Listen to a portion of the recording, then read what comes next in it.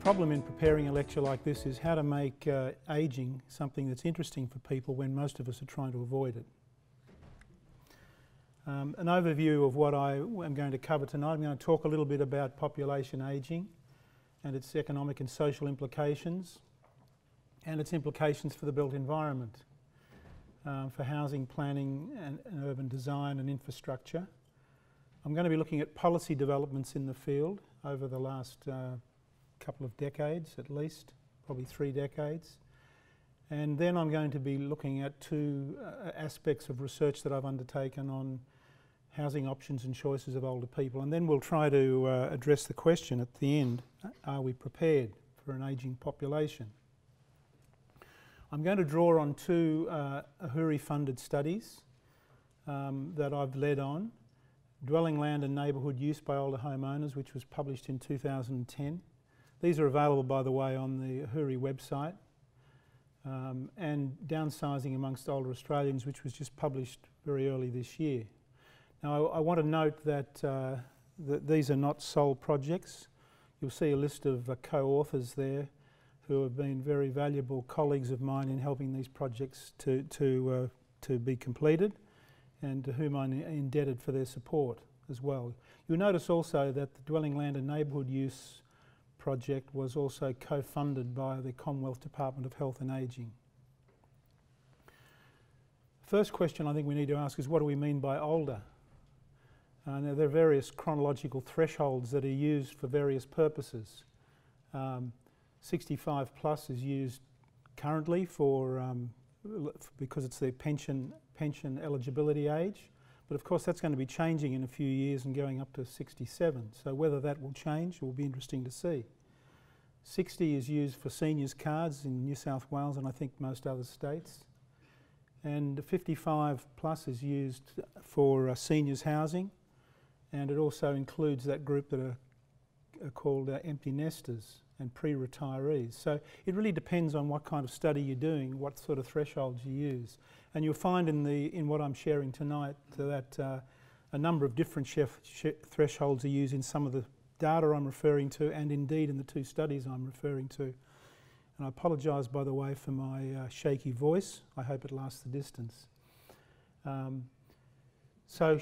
the question is, chronologically is not really the best way to think about ageing. Maybe it has more to do with attitudes, lifestyles and abilities than it does with chronological age. But chronological age is convenient to use, and so most of the studies I'm going to be looking at tonight will be using some kind of sometimes different chronological thresholds.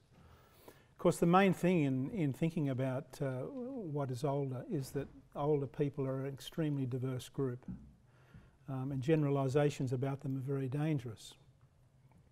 So, to illustrate my point, the photograph on the side there of my parents, who are 94 years old, still living independently without assistance, still involved in the community.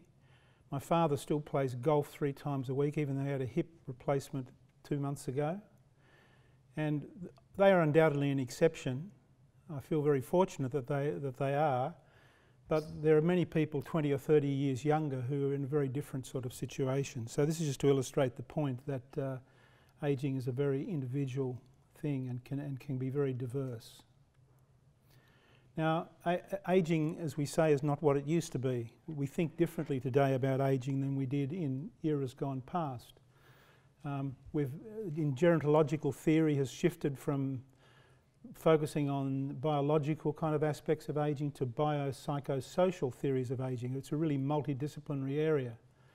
And from disengagement theory, which focused on the progressive decline of people and their disengagement from society, to activity theory and successful ageing, which posit that remaining active and taking on new roles can maintain morale and well-being in older age. There are ecological theories that have emphasised the importance of social and physical environment in the ageing process, and even political economy, feminist and critical theories that deal with power relationships, gender equality and so on. And of course these shifts in gerontological thinking have also come into the policy arena. And so the sorts of concepts that are now common in the policy arena are things like human rights and empowerment, active, positive and healthy ageing, focus on independence, ageing in place of course, and participation in the community. Just to give a bit of an international perspective, this graph shows UN data for ageing in a range of countries from 2010 projected to 2060 for those 65 and older. And you can see that Australia sits in terms of where its position now sits approximately in the lower third of countries internationally, and is at around about 14%, and is expected to increase to just under 25% by 2060. And that's comparable with the USA, a little less than the UK and most of Europe, which is around 16 to 17% now, and a lot less than the world leader in Japan. However, in terms of overall growth in population ageing, by 2060 we're close to the bottom of the list, was why we're in that position.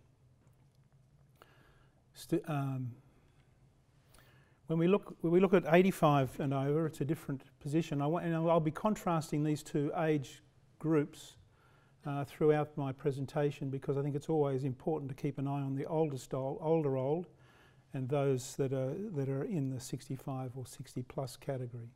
So when you look at the 85 and over population, we move a bit further up the list for 2060 projections, but we're still in the bottom third. You can see that growth in 85 and over is much more substantial in pretty well every country than in the 65 plus age group. And Australia's 85s and over triple in percentage in 50 years, whereas Japan's more than quadruples. So if we think we have a problem, look at Japan. It's already the oldest country in the world. It's this that causes much concern about the social and economic impact of population ageing, and of course it has implications for housing, urban planning and infrastructure. It's interesting to look at it spatially from a global perspective, and this map from the United Nations Population Fund shows population growth of people 60 and over between 2012 and 2050, a 38-year period. So a slightly different age and time frame than the previous graphs. It shows dramatic ageing over this period in the Northern Hemisphere particularly, and particularly Canada, Europe, Russia and China. Australia is also projected here to have at least a quarter of its population 60 and over by 2050, along with USA, Brazil and Argentina. But ageing is not just a global problem, it's an urban problem as well. The Global Cities Indicators Facility at the University of Toronto has just put out their global policy snapshot for 2013. So these figures come from their report, which is entitled Cities and Ageing, and worth looking up on the web if you can remember that title, Cities and Ageing. In 1900, they tell us 10% of the world's population lived in cities, 53%, more than half, live in cities today, and 70% are estimated to live in cities by 2050. In terms of population growth, in 2010, just a few years ago, 522 million people in the 65 and over age group. In 2050, it'll be 1,475 million people, which is a 183% increase. In Australia, we're a little bit less than that. We're 171% increase in that same time period. And that means an additional 7 million people 65 and over. So most of the population ageing will take place in cities. We know what the contributing factors are. These are the main ones: low fertility rates, low death rates due to increased longevity, advances in medical science and health education, and of course the post-war baby boom generation entering old age. And that is those of us who were born between 1946 and 64, and I assume that I'm not alone in this audience in that respect. This accelerates population ageing from the early to mid-late 21st century. So baby boomers are a different kettle of fish than previous generations. They come with a whole different set of values. I know because I'm one of them, and so are many of you. And we come into older age with some very different attitudes and values than previous generations. Quine and Carter undertook an extensive literature review in 2006 and came up with likely characteristics some of which we baby boomers may not be very proud of. And you can read some of them here: refusing to accept that we're old, being more selfish, socially polarised, demanding and belligerent. Hope your questions don't come along on those lines later. Less accepting, trusting and conforming than their parents' generation, prioritise being in control, freedom of expression, individuality. For prioritise being in control, you can read control freak, I presume. Economically conservative but socially moderate swinging voters, and expecting more from retirement than their parents' generation. Now, of course, this has a lot of implications for housing and built environment. So in terms of housing, the same authors say that more than their previous generations, more likely than their previous generations to live independently rather than with children or in institutions. They want to continue to be active, so they're active ages. They're not particularly favourable towards age-specific communities. They want to retain their existing social networks. They're much more likely to live alone because of the higher levels of divorce and separation. And they'll probably demand modified housing, specialised services, and assistive technology, etc., and an age-friendly infrastructure and built environment as they age. And of course, in terms of their carbon footprint, research out of the UK has shown that baby boomers have the highest carbon footprint of any age cohort, so they're big consumers as well. So what does population ageing in Australia look like over the remainder of this century? This graph shows growth in the projected from 2012 to 2100, although it shows it in increments up to 2060. And we can see that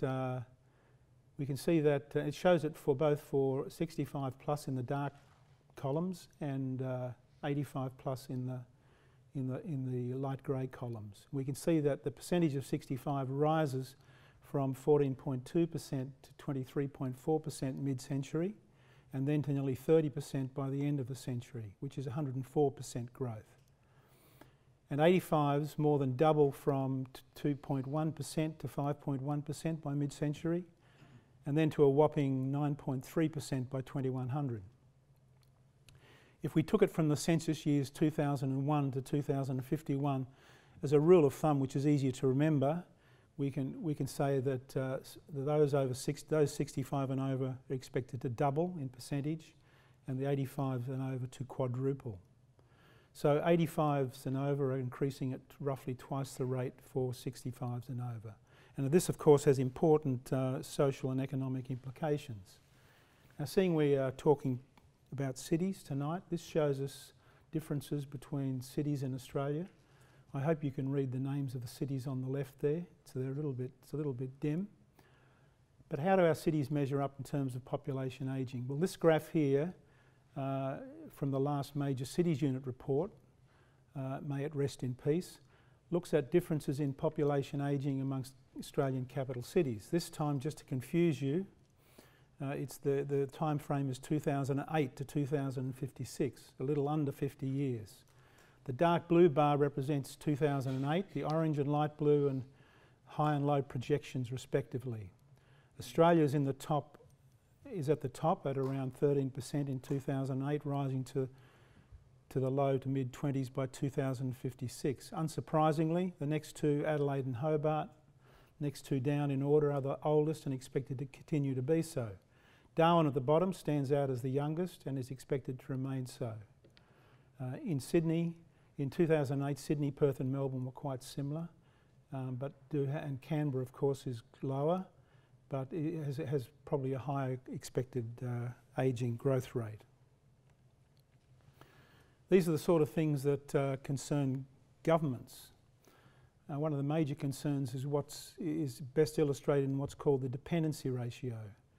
This is the proportion of working age people to those 65 and over, in other words, those retired. As you can see, this Productivity Commission graph has been reducing dramatically in the last 4 decades or so. In 1970, from 7.5 to 2010, 5.0, and 2050 to 2.7. What that means is there are 2.7 income earning people for those who are not income earning. This is something of a concern for policymakers because of the increased needs for health and aged care support services, reduced tax revenue, and this is the consequences, what they call the fiscal gap. Now, this was a projection that was done in 2002 when former Liberal Treasurer Peter Costello commissioned the first intergenerational report as part of the 2002-3 budget papers. And they plotted this graph which represents the ratio of government revenue to expenditure.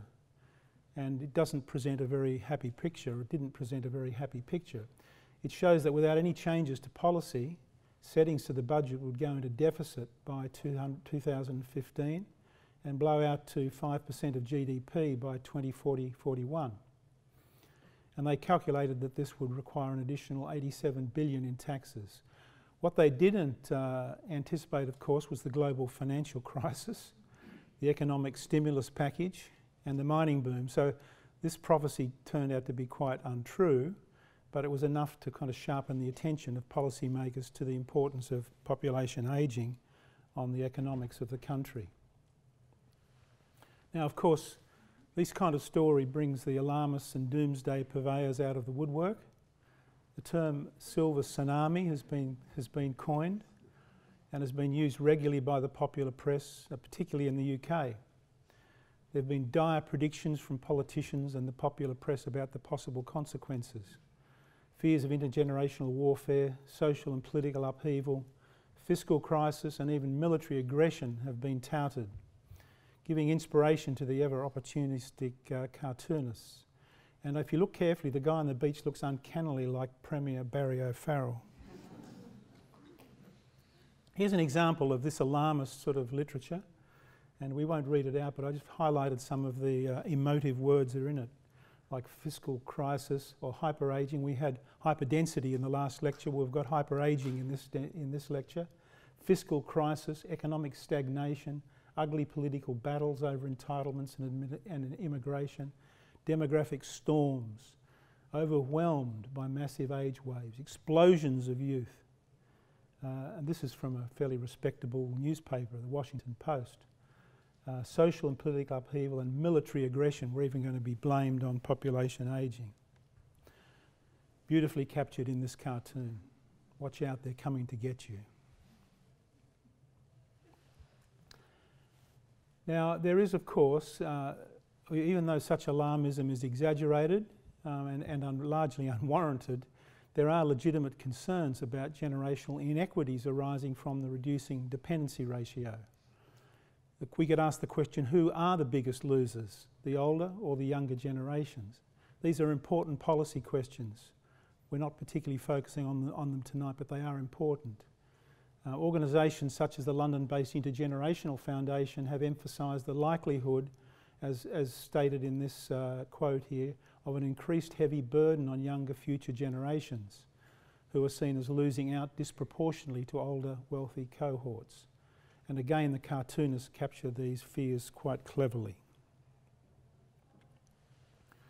But of course, the more moderate and well-informed opinions prevail, if not in the major newspapers.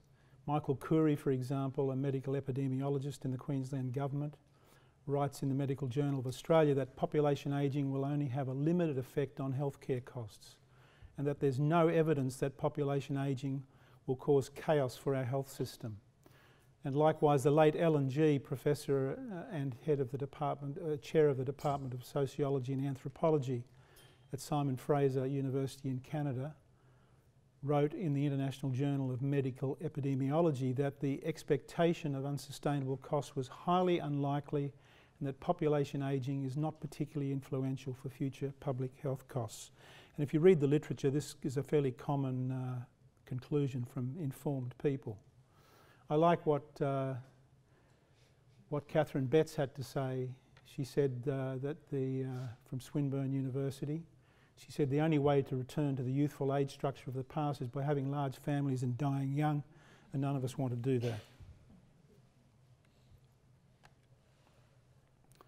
So what are the policy responses to population ageing?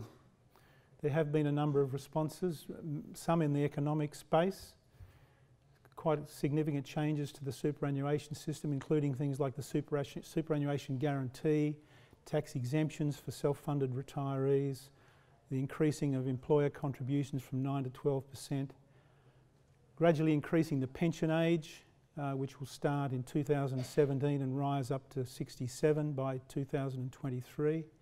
The baby bonus in an attempt to try to change the profile of the population, which had a slight effect. Why on earth people would want to commit themselves to a lifetime of hundreds of thousands of dollars for $3,000 to $5,000 escapes me, but apparently they did.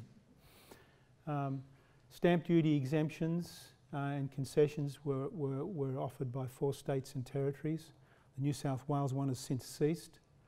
And the federal government in the last budget, we'll see if it survives the current one, has what they call the Housing Help for Seniors pilot scheme, whereby you could quarantine $200,000 of the proceeds of sale of a home into a special account and it wouldn't count towards your pension eligibility. So there have been a number of things in the economic space that have taken place. Also the Henry Tax Review had quite a lot to say about these issues. In terms of the social space, there's been quite a lot of promotion going on through governments of independence and active, healthy ageing. There's a lot of support for ageing in place. It's positioned as being a win-win. Older people win because they get to stay at home and that's what they want. And the government wins because it saves them a lot of money because it prevents people from going into residential aged care, which is quite expensive. Of course, whenever there's winners, as any gambler knows, there's losers as well. And the losers probably are carers, and particularly family carers, who often take up the burden of ageing in place. There's been progressive increases in the level of community care that's available in the home. This table here shows how this has progressed over the last 30 years or so, starting with the Home and Community Care Program in 1985, which provides assistance for people and home modifications, to the Community Options Project in 1987, which wasn't solely for older people, but did include most of its clients were 80 and over, to the Community Aged Care Packages, which were started in 1992, and specifically targeted to older people and tailored to individual needs for a capped fee. And then there were 2 programs, Extended Aged Care at Home, each D, the first one for frail aged people and the second one for people with dementia and behaviours of concern. And just more recently in 2013, these were all folded into a single program called Home Care Packages, which has 4 different levels of assistance, 2 of which relate to home-based care, 2 of which relate to different levels of residential care. So what about implications for the built environment? Well, when we talk about ageing in place, it's an interesting question to ask, what do we mean by what kind of place? Well, housing is the first kind of place, and so what do we know about, for example, what housing types people would or should or would want to age in place in? Is it the family home that they've lived in for many years or something else? What types are appropriate? What sizes of dwellings are people looking for? Does it matter whether it's 1 or 2 stories? What about the accessibility within the home and and to the outside world? And the level of maintenance that's acceptable for people wanting to age in place. Of course, the other aspect of place is the neighbourhood in which people live. And there's many issues, planning issues that impinge on population ageing as well. How to provide housing diversity and choice that meets the needs of an ageing population. How to locate services that older people are going to need as they age in place in the community. How you relate the housing location to those services. And providing age-friendly neighbourhood and urban design so that people can actually participate freely in the community, or as freely as possible in the community. And in terms of infrastructure, particularly when it comes to public transport, convenience, accessibility and safety of the public transport systems. Now, in terms of international policy, probably the most important one was developed in 2007, which was the World Health Organization's Age-Friendly Cities program, later renamed Age-Friendly Environments. And it was established in 2007 in the wake of a large international conference on ageing. They published guidelines on what constitutes an age-friendly city and invited cities to join an age-friendly cities network. To qualify, you had to commit to adopting the principles in the Age-Friendly Cities Guide. And these principles were articulated under the 8 themes that are listed there: outdoor spaces and buildings, transportation, housing, social participation, respect and social inclusion, civic participation and employment, communication and information, community support and health services. 33 cities initially joined the network, only 2 from Australia, Melbourne and Melville in suburban Perth. So even though the take-up wasn't great in Australia, it certainly was influential on the thinking, particularly of local government organisations in Australia. And then, of course, there's been a raft of national housing and urban policy initiatives that are relevant to population ageing.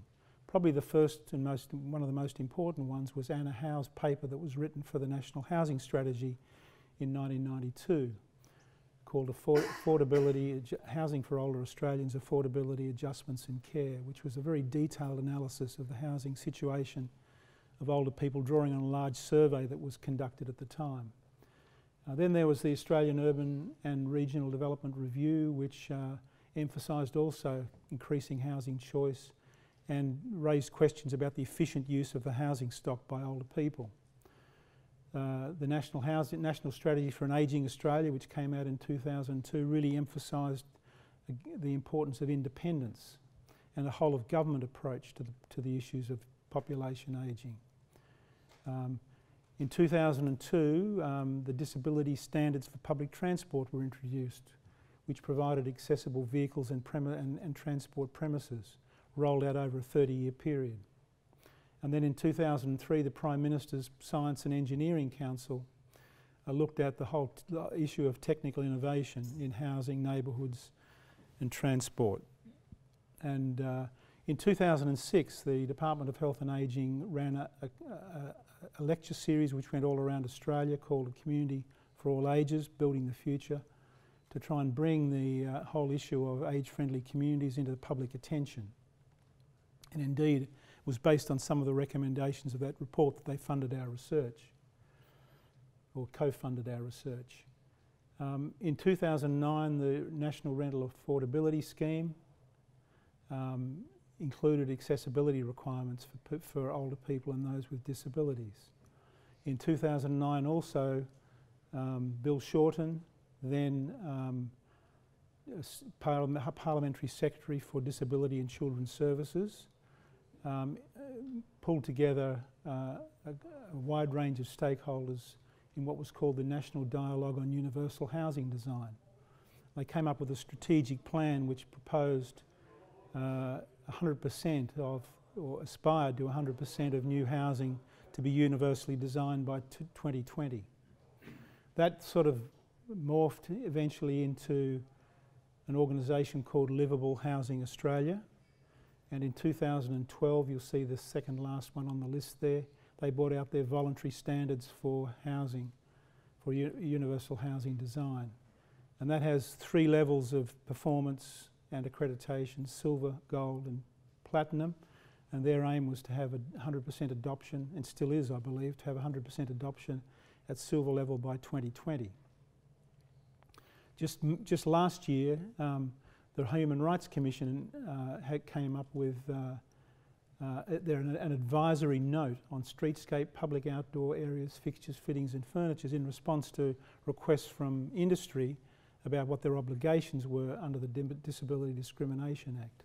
So there has been quite a bit of development over the years.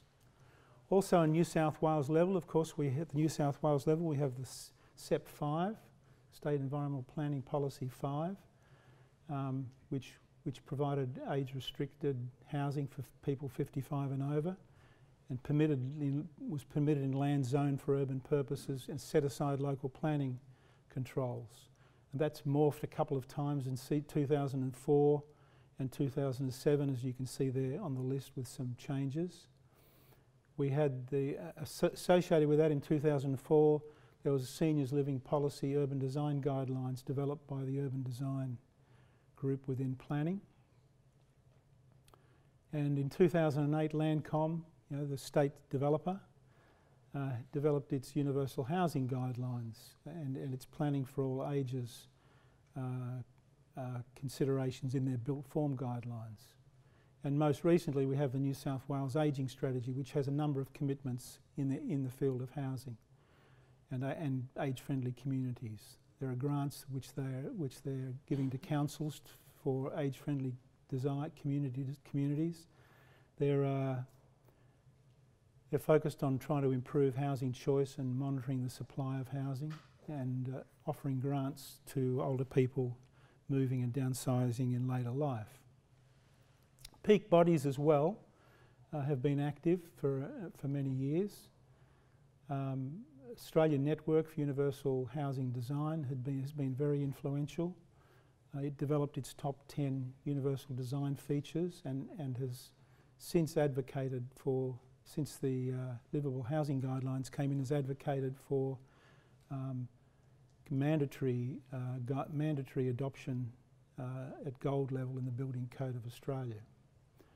Local government's been quite active. The Australian Local Government Association put out publication Age-Friendly Built Environments and has put out best practice examples and case studies as well.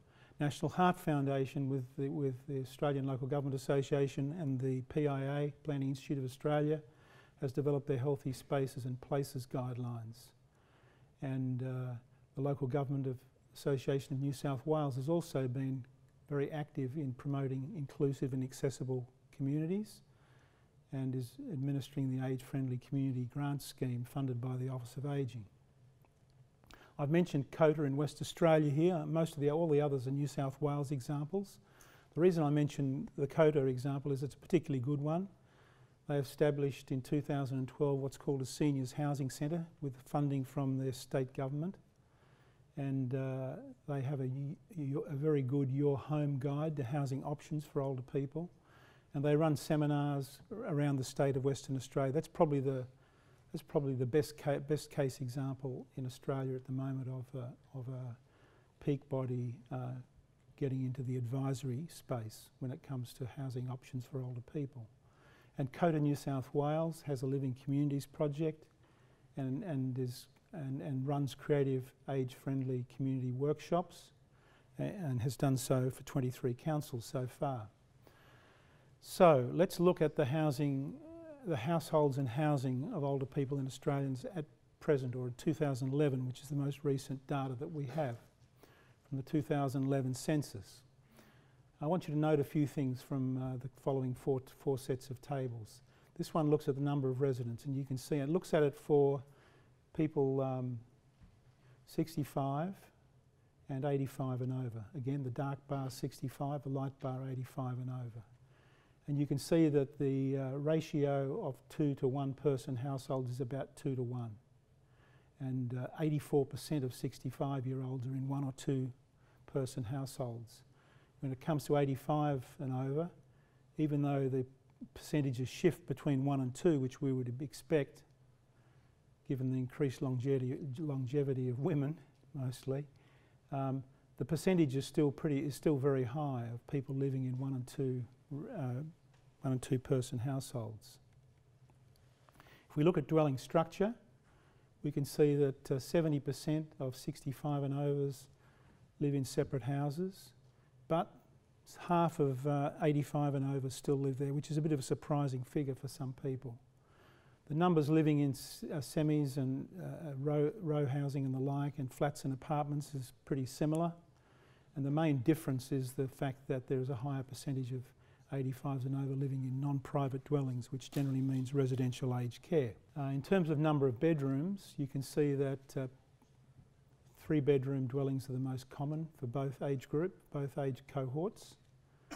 And if we take 3 and 4 together, which is looking at what we would say larger houses, we could say that 73% of 65 and overs live in 3 or more bedroom dwellings, and 60% still of 85 and overs live in 3 or more bedroom dwellings. This is what raises questions about the efficiency of the use of housing stock or under occupancy. When we look at tenure, we can see that a little over 2/3 of 65s and over are homeowners, full owners, and about a little under 10% owner purchasers. And you can see that even with 85s and over, there's still quite a healthy number of them, a percentage of them, that are still owners because of the numbers we saw before that were in private housing. So this does raise questions about underutilisation of housing. And this has been referred to as the mismatch argument. The mismatch argument states that older people underutilise their housing. They should be encouraged to move to smaller dwellings, and that would release housing into the market for more deserving younger families with larger families. Now in Australia there is an official measure of occupancy, and it's called the Canadian National Occupancy Standard. You might wonder why we have a Canadian National Occupancy Standard in Australia. It's because we pinched it from Canada, but we didn't pinch it without modifying it a little bit. But it's still basically the same, and most countries in the world have a measure of this type, mostly which are used for measuring over-occupancy or overcrowding. In our case, it's used more for under-occupancy, and I'll explain to you later on why I think that's a problem. The CNOS, as we'll call it, calculation, basically relates the number of people to the number of bedrooms, and it has a few special provisions for 8 children in different ages and different genders to make sure that it's reasonable in terms of who sleeps in the same room as who. As you can see there, children under 5 of either gender can share a bedroom. Children from 5 to 15 of the same gender can share a bedroom, but not of different genders. And adults, it's assumed, can share a bedroom. Now, in our study, our utilisation study, the first one I listed there, we looked at people 55 years and over. So, and I apologise again for the change in threshold, but it's important here because we were wanting to look at people who are in the pre-retirement group as well. We had responses in our survey for a little over 1,600 people Australia-wide, and we did 70 face-to-face interviews in 5 states and territories. We discovered that 83%, there's a list of 80s here which makes it easy to remember, 83% were in households of 1 or 2 people in that age category, 81% were in detached suburban dwellings, 83% were in dwellings of 3 or more bedrooms. And when we ran the CNOS measure over Australian housing for people 55 and over, we discovered that 84% of all dwellings of people 55 and over would be regarded as underutilised by a CNOS measure. Now this was interesting because when we surveyed people in the survey, they had a sharply different view. 91% of our survey respondents regarded the size of their dwelling as appropriate for their household's needs. So the natural question is, why this apparent contradiction? Well, there's some interesting reasons. The first reason is temporary residence. Now you might say, what's a temporary resident? Well, there is actually an ABS definition for what a temporary resident is. A temporary resident is a person who stays at least 20 nights a year or more, but less than 6 months. And these are not included in the census, but they are included in the Australian Housing Survey. Unfortunately, the last Australian Housing Survey was run in 1999, so we don't have current data on this. But in the 1999 survey, 12% of all dwellings in Australia had temporary residents. What we discovered was amongst older Australians, or the 55 and over that we surveyed, 25% of them had at least one temporary resident, some had more in the home. Now this is an important finding because who are these temporary residents? Well, as you can see from the list there, they're very often children. These would be adult children.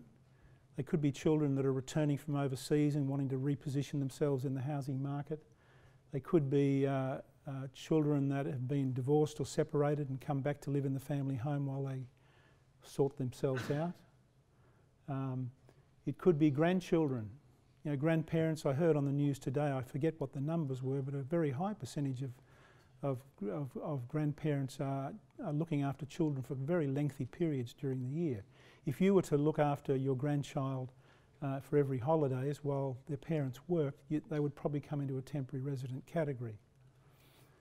And then there's friends, elderly parents, and tenants and boarders. And what we found was that people that who were born overseas often had friends and family come to stay for extended periods of time, to 2-3 months. Now, with these kinds of temporary residents, you actually need to have accommodation for them. The other factor was alternative use of bedrooms. Just because there are things called bedrooms doesn't mean that people use them for sleeping in. They use them for other things. Now, this is not rocket science, but it's something that the CNOS measure doesn't take into account. So what were some of the uses we found of spare bedrooms? And you can see some of the photographs there. Office was the most common one, and sometimes there were two offices because both retiring members of a two-person household wanted to have their own space for office activity. There goes 3 bedrooms or immediately. Guest bedrooms were considered to be very important for visiting family and friends. It was pointed out to us by some residents that when their children left home, their family actually expanded, because when their children came home to visit, they came with partners and with children. So they needed sort of guest bedrooms for visiting family, even though they may not be for 20 nights a year or more. Hobby rooms. You'd be surprised how many hobby rooms we came across. You can see an example there of a model train set up in a bedroom. The top one is an office set up in a bedroom, and you can see an exercise and storage room there. So these are some of the uses that people put alternative bedrooms to, and it was pretty clear to us after talking to people and taking photographs with their permission, of course, of their rooms, that the sort of uses people put these bedrooms, so-called spare bedrooms, to were pretty important to their health and well-being. They didn't only use bedrooms for other things, but they used some of what would be regarded as surplus living areas. Rumpus rooms and family rooms were used for things like craft rooms, for exercise rooms and gymnasiums. A couple of them had quite extensive gymnasiums set up in a family room. Office and study rooms were often set up in family rooms where they didn't have space elsewhere in the home. And library and reading rooms, and even television rooms, or media rooms as some people called them. And we even found that garages, spare space in garages, was used for things that were very important for people wanting to potter around with workshops and the like. And some were used for outdoor living areas. Other considerations that people put to us in the interviews were that they wanted to age in the place because of their connections, attachment to the home, the sentimental attachment to the home, to the location that they lived in, and to the local community. And you can see a quote there which sort of says that. Couples also said to us that they needed personal space for hobbies, for separate workspaces, and to get away from each other. And in most cases that wasn't a sort of bitter and nasty negative thing. It was just that people weren't used to spending all of their time together post-retirement in the home. The chuckles in the room suggest that people may relate to that. The other thing that was put, sometimes people need to sleep in separate bedrooms for health reasons. A number of interviewees put to us that since they retired, they actually spent more time in the home, so needed more space in the home, which is something people don't often think about. We also looked at how they utilised the neighbourhood. The dark bars here represent daily, weekly uses, and the light bars monthly, yearly. We've conflated them to make the diagram a little bit easier. So you can see that on a daily basis, shopping, banking and retail is the kind of top activity, but sport and recreation is very important. Religious services, visiting family and friends. For more than half of our survey respondents, volunteering. A lot of people talked about volunteering in their local area. Community and social clubs. If you look at the facilities that they visit, that they utilise on a less regular basis, doesn't mean they're not important, particularly things like medical and health appointments. So we know from this how people use their neighbourhood and with what frequency. We also asked them in the interviews about what the barriers were to participation in their neighbourhood. And this was very interesting. We took photographs in the neighbourhoods that we looked at of some of the things people were talking about. You can see some examples there in the photographs. Paths of travel was one of the themes, which means that they either didn't exist, like in the top photograph, or they were discontinuous, like in the second photograph, or they were poorly maintained or overgrown, as in the third photograph. There weren't road crossings anywhere near where they wanted to cross, and poor lighting at night time. And often this happened in communities where there are high percentages of older people. For example, in some retirement, coastal retirement areas. Public access to buildings. There were still many public buildings that didn't have good accessibility in terms of they had stairs, didn't have ramps, handrails, and didn't have any seating for people to rest up in. Street furniture and fixtures. Again, lack of seating in many areas, lack of shelter, lack of public toilets was a big theme in the interviews. As people get older, they need to go to the toilet more often, they reminded us plenty of times. And poor maintenance of those facilities as well. In terms of public open space, sometimes it just didn't exist in very good proportions in areas where people lived. Often it was poorly designed. An example would be that top photograph there where it's a retention pond as well as being a park, which means it has sloping grassed verges, which is almost impossible for even a young healthy person to walk down without slipping over, so hardly anybody would use it. So often poorly equipped, poorly maintained public open space as well, but lack of paving in public spaces, lack of seating, lack of shelter, and again lack of public toilets. Transport was a big theme. These three photographs I took the other day from the two stations nearest where I live, Wahroonga and Waitara, both of which are hugely inaccessible. So these weren't from areas that we surveyed people in, so I need to be particular about that. But the sort of things people talked about were poor provision or quality of service of public transport, particularly in the outlying areas of cities. Waiting times, queues and crowding, and particularly at the sort of times of day that older people often they want to travel around at a different time of day than the peak hours, which is when the services are not very good. Confusing timetables and bus routes.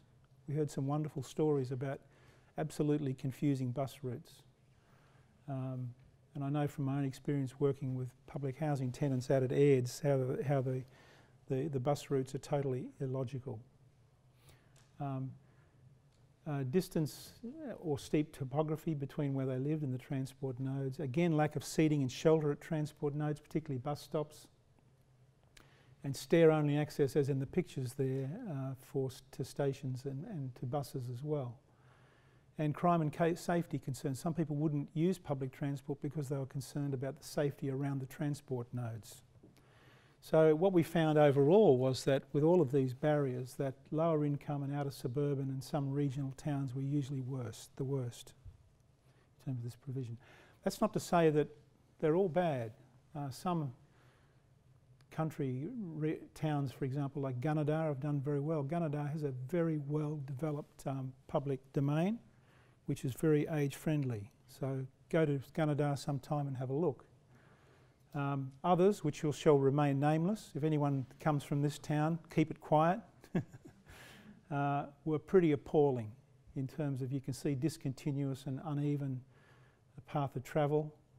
On the left there you can see two public buildings with stair-only access, broken pavements, and a pathway which dwindles down towards a bridge where you have to risk your life to walk across the bridge with the passing traffic. So there were some places that were at this end of the spectrum as well.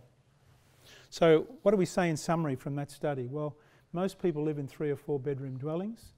There's a high satisfaction with their dwelling size. The space is generally highly utilised.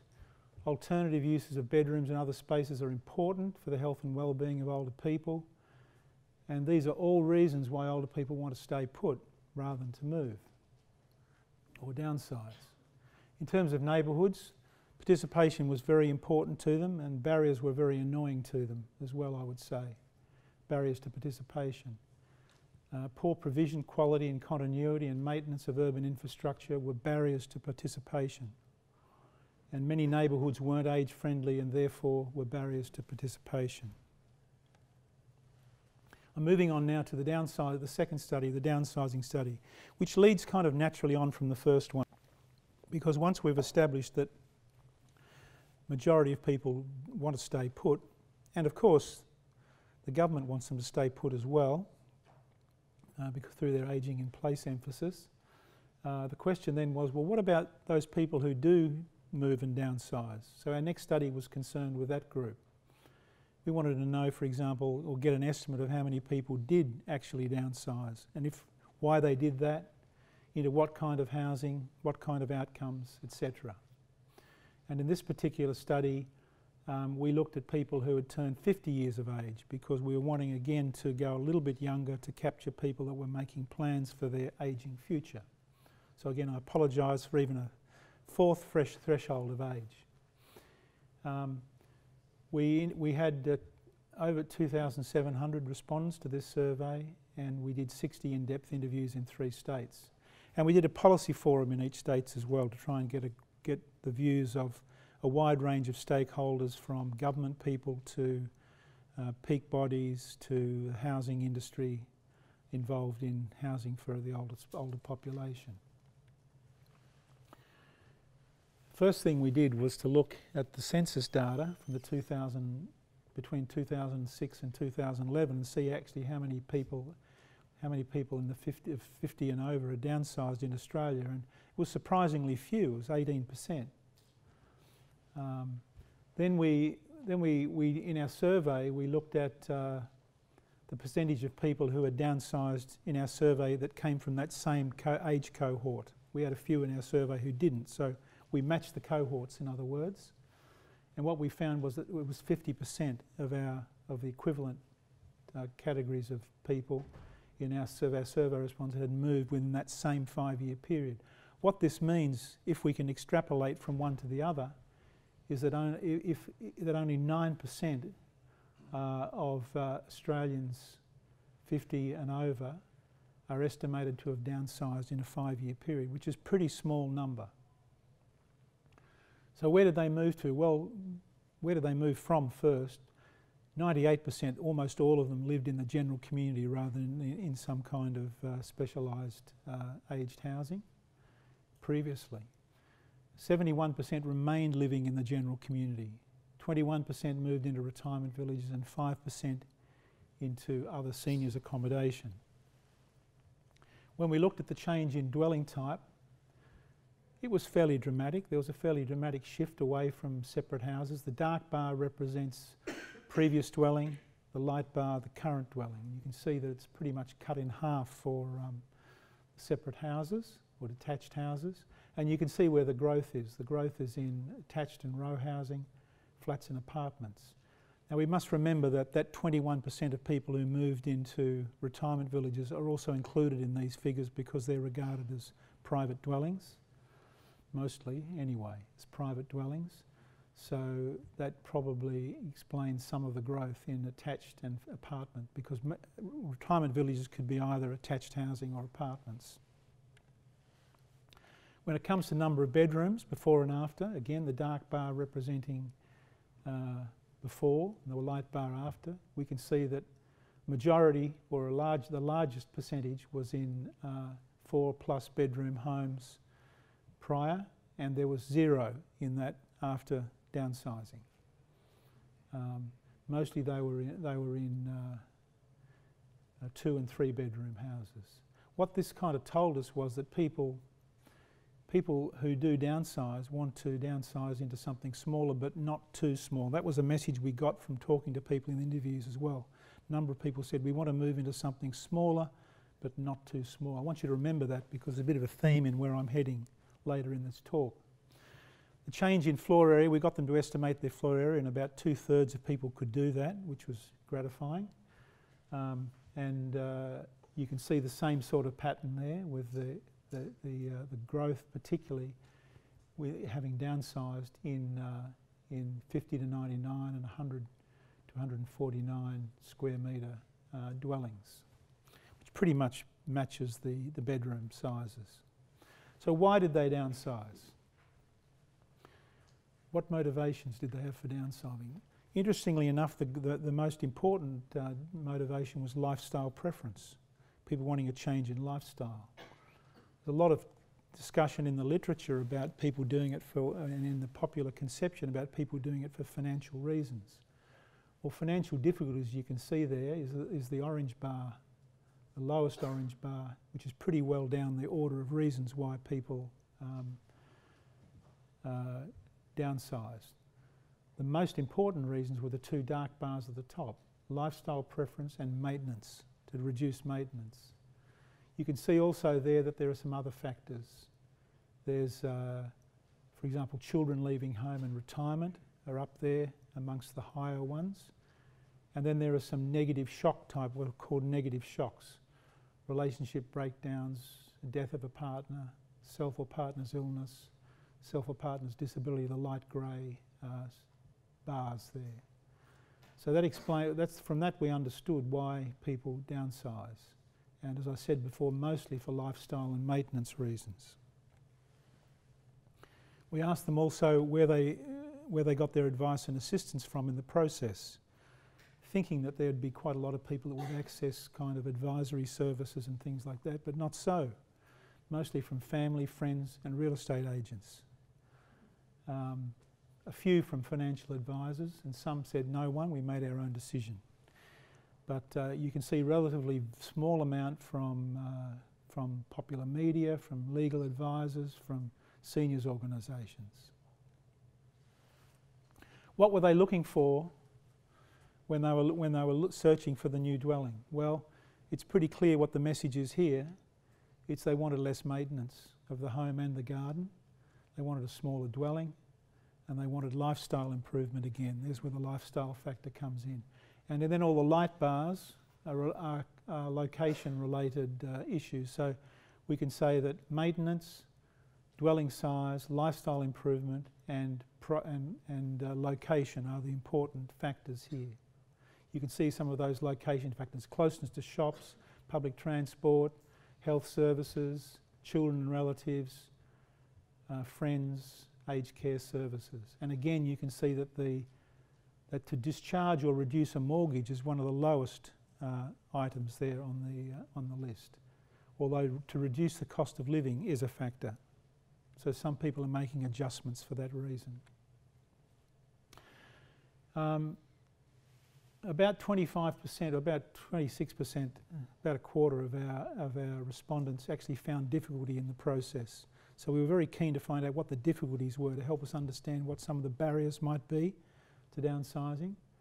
And mostly it was about availability of suitable housing types. There seems to be a lack of supply of the sorts of housing that people would like to move into. I'll get onto that a little bit later as well. The cost and affordability of their housing was a factor, and the suitability of location. So availability, affordability and location seem to be the big factors there. Most people were satisfied with their move. 90% were satisfied with their move and felt that were satisfied or very satisfied with the outcomes of their move. 10% weren't. So this is a fairly small sample, but it's an interesting response. If you look at what people said were the dissatisfactions, They're moving. A lot of them are related to issues relating to either strata title or to retirement villages, to do with, for the highest ones there were building or village defects or maintenance and management issues. Some also were concerned that they'd moved into something which actually didn't have enough space for them, so they'd made a misjudgment. And for these people, affordability was a much higher priority for their reasons for dissatisfaction. Some, of course, there didn't like cohort living. There was poor construction quality, crime and safety issues in some areas as well. When we went to the policy forums, we asked them to identify the kind of barriers that they encountered in their work with their clients and their customers in the case of the building construction industry. And the types of barriers fell into these three categories: dwelling and locational barriers, financial barriers, and psychological and practical barriers. And under dwelling and locational barriers, the things we just mentioned before: difficulty of finding the right kind of housing that was smaller, accessible, in suitable locations, in other words, close to services. In financial terms, there were a number of things. The costs associated with moving. A lot of people were surprised at some of the costs associated with moving. Stamp duty is an obvious one, removalist fees, temporary accommodation, and real estate agents' fees, and another one which was storage, which I haven't listed there. The costs of storage for when they're in between living in one home and another. This can add up to quite an enormous amount of money.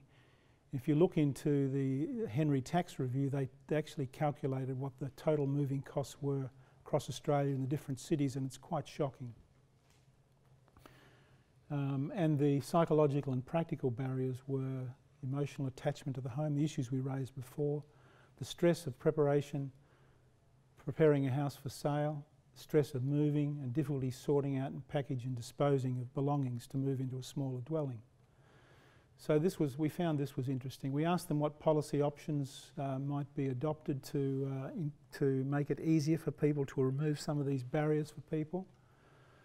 Age-friendly planning and urban design controls and mandated accessible housing design was pretty universally recommended.